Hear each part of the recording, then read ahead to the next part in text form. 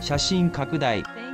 中日は1日、前監督の森重はシニアディレクター SD ともり結ぶ国際障害担当に加え、高柳秀樹プロスカウト、長島清之プロスカウト、垣内哲也プロスカウトが今季限りで退団することを発表した。名古屋市内の球団事務所で矢野球団社長から契約満了を告げられた森 SD は、社長とはいろんな話をさせていただきましたとだけしか語らなかったが、矢野社長は長い間ドラゴンズのために監督を含めて仕事をしていただいてありがとうございました。外国人を含めていい選手を取って育てていただいた。感謝しているとねぎらった。しかし契約を更新しなかった理由について矢野社長は、今回キリが来た。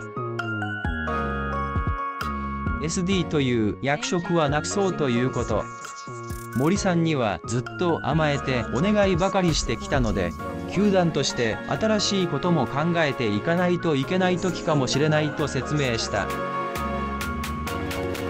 森 SD は落合監督が就任した2004年からコーチを務め、その後も名参謀として支えるなどしてきたが、今回の計5人の退団を球団内では落合一派の一掃と見る向きもある。